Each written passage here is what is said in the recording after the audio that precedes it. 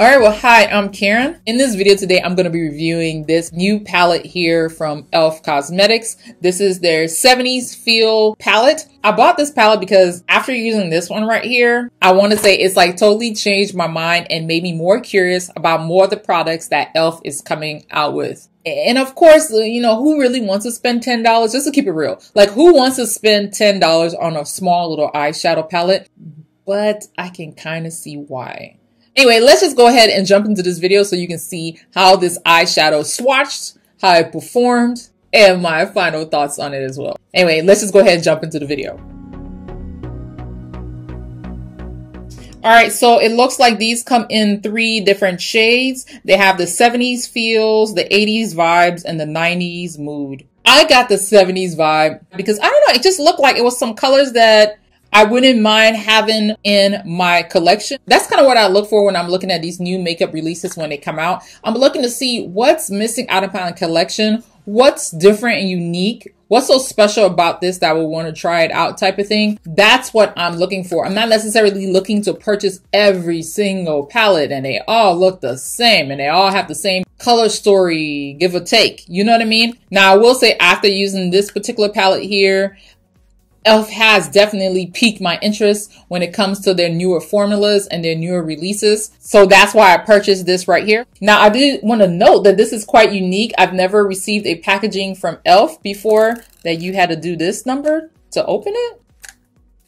At least they made it easier to take the tab off. I would say that I give that to them. Is that, yeah, that opens it. All right. Oh, and then it comes with these little things right here. I personally have come to grown to love these. Do not throw these away. I want to say if you struggle to get your shimmer eyeshadows on and things like that, and cream eyeshadows, these are perfect for that because they're shaped to fit in these areas that is a little bit more difficult to fit underneath. So don't throw these away. Save these things. Save them. All right. So let's go ahead and do a swatch. Ooh. Oh, wow. These feel nice.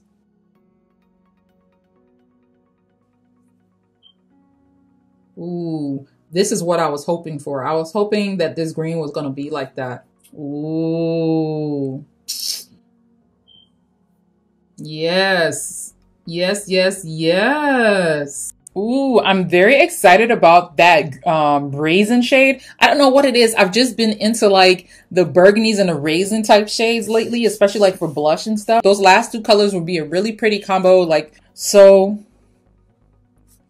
let's see what we can create with it. I'm going to save this green because I want to use it in some other green looks here on my channel. Gosh, these are beautiful.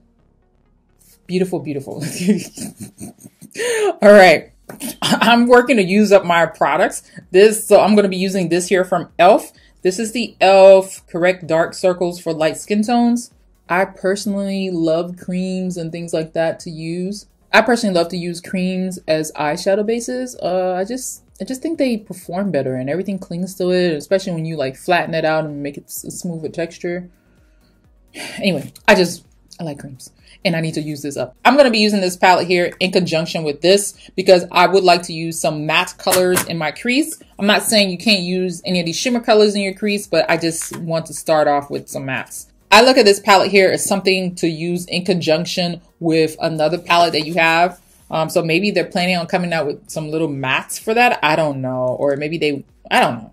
I don't know what they're planning. So I'm going to go in with this. I'm going to go in with this shade here, Fresh, just to have something easy to blend into. And I'm going to do something different. I'm going to go in with this cool tone shade here, and it's in Witty.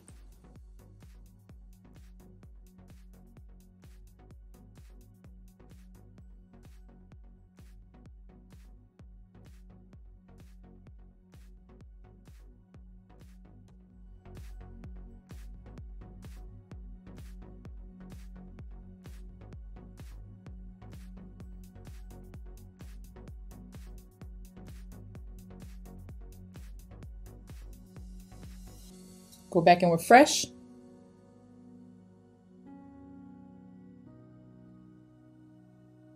And I'm doing this to darken the outer corner, and so like eyeshadow doesn't dust all up into my eye, which seems to be like a Major issue for me, especially with like avoiding, you know, my eyes tearing up and all that great stuff.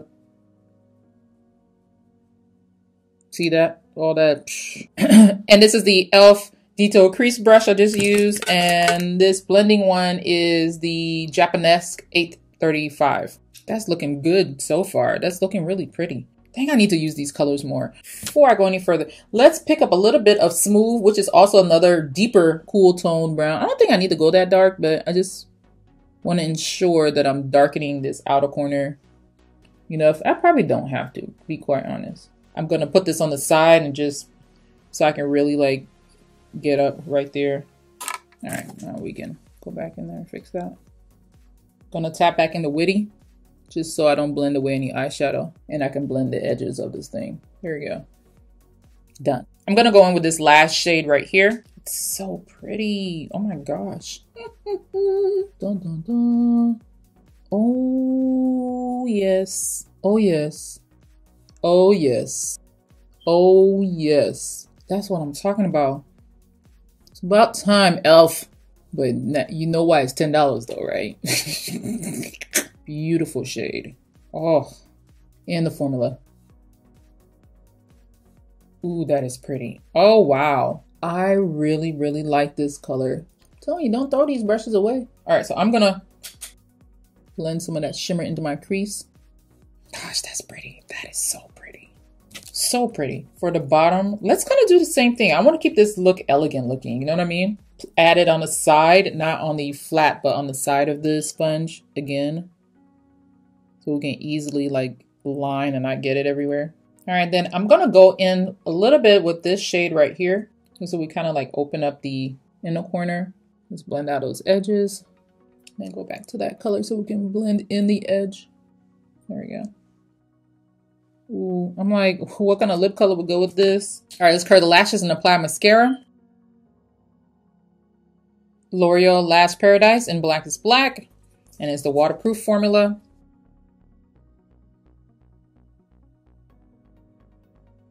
All right, for blush, let me see if I can use this. I just bought this from e.l.f. This is their new Luminous Blush in Luminous Bronze, and it's kind of like a raisin color. I'm just gonna use a tad, because I have another blush on, but I wanna see if I can make it look a little bit more grapey. Yeah, just a little bit. It toned it down just a little bit, but it makes it match with the eye look. Yeah, nighttime, I don't mind, but daytime, I wouldn't want to be this blushed out. This is my facial toner. That just looks so pretty now that it's like melted in. This is Rimmel Lasting Finish in Cafe au Lait. And then I am going to use Chocoholic from Maybelline in 785. And then I'm going to put on Beige Babe in 545, also from Maybelline. And this is just to give it a bit of dimension in the center. I'm going to go over it a little bit with this lip plumping gloss from e.l.f. And it is in the shade Mocha Twist. And it's like a really light, dusty rose color. Just a little. There you go. Just to add a little bit of sheen, but the color isn't too bright. It's definitely something that's closer to this color, so I like that. I like that. All right. I'm gonna say I'm glad I picked out this particular palette. It's not all dark. My thing is I don't always wear dark colors, and if you're looking to find a way to like add a pop of color, which is honestly why I even bought this. I bought this more for the green, so I can have a more dimensional green look with some of the other green eyeshadows that I already own. I felt like I was kind of lacking in the lighter green department, so that's why I purchased this right here. But lo and behold, these two were hiding out over here for me to use, so I have to say I love it. And then of course using this in conjunction with using this palette as well, where the mattes blend beautifully. They had a nice cool tone shades to continue that whole cool tone smoky eye look. I think we forget sometimes, it looks beautiful. I know we've been in this warm trend, but some looks require a cool tone brown to create that evening smoky eye look that looks sultry. But anyway, this is a beautiful, beautiful palette. If you've seen this and you were questioning it, thinking, oh, is this a waste of $10? I'm going to tell you this. based on just using this just now for the first time. It is worth it. The shimmers are just, they're beautiful. Yes, are you kidding me? Like, I need somewhere to go now. Going to work.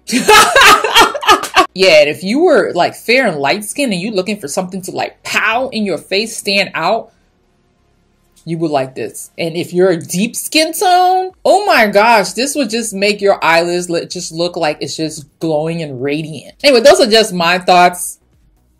I'm sure you have your own, but I personally love this on my skin. Anyway, I just want to say thank you all so much for watching. If you enjoyed this video, don't forget to go ahead and give it a thumbs up so more people like you on YouTube can find my channel on this side of YouTube.